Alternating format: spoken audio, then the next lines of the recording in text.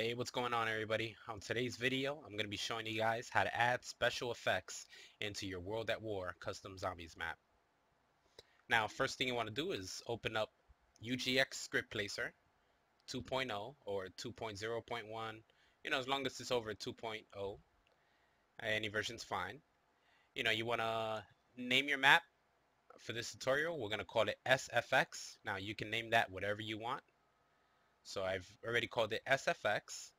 I'm clicking on blank map. And of course, you want to check this little area right over here where it says include UGX, Easy FX. So click on that, hit generate. It already generated the files for us. Okay, now that we made the files for the script placer, we're gonna open up Radiant, hit file, hit open, and we're gonna go over to SFX. There it is. We're gonna open up the dot map, and it's blank. All right, so let's make a room.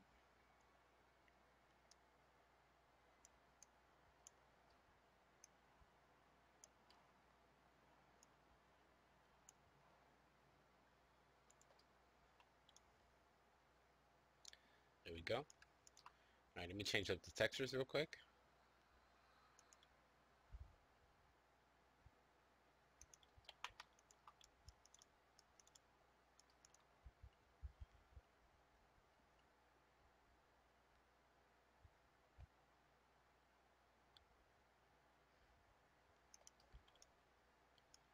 There we go.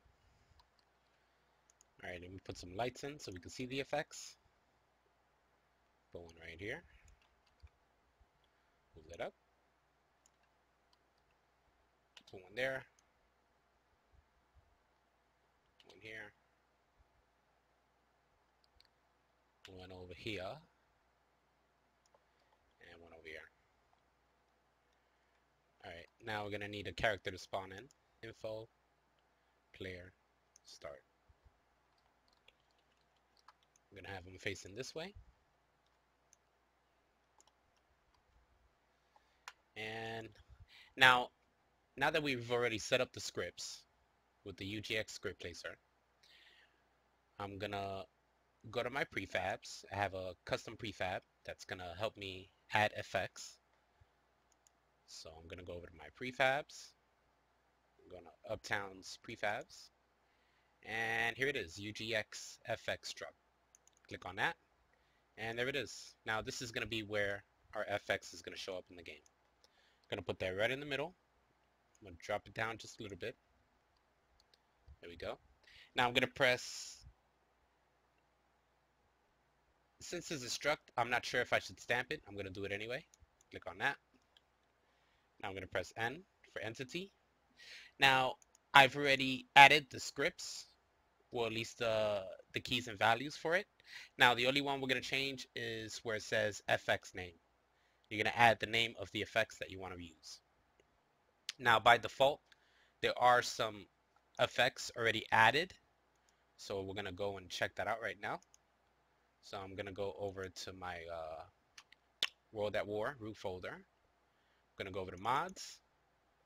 And I'm going over to SFX. That's the folder. Going to maps. And here it is, UGX Easy FX.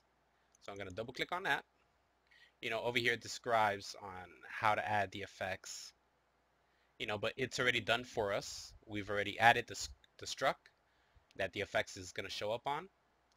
And now we just have to pick an effects. Now, automatically, once you already use the UGX script placer, Easy Effects, it adds some effects already in the files.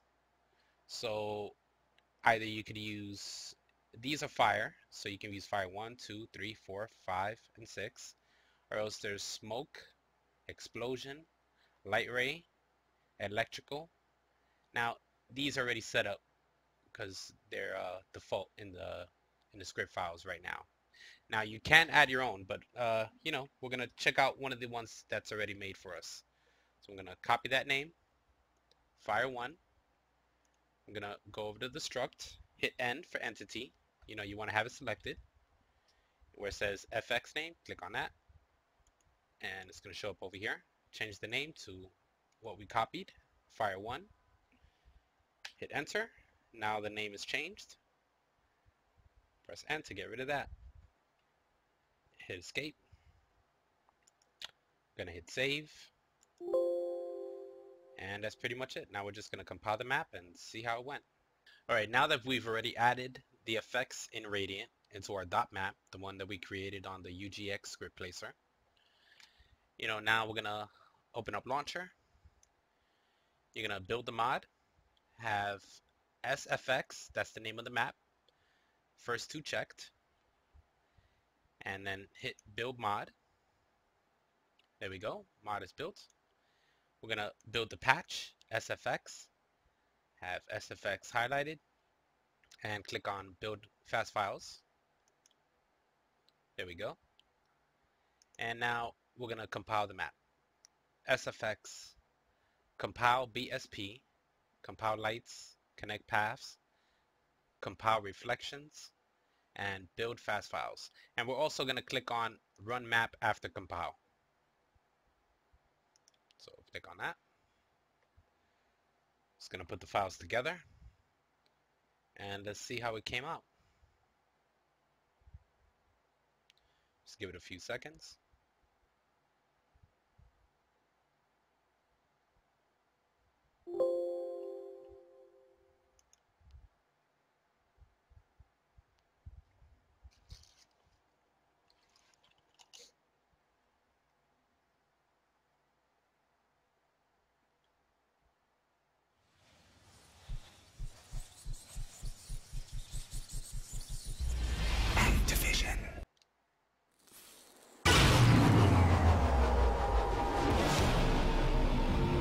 Power's out. Let's get turned back on. Hoorah!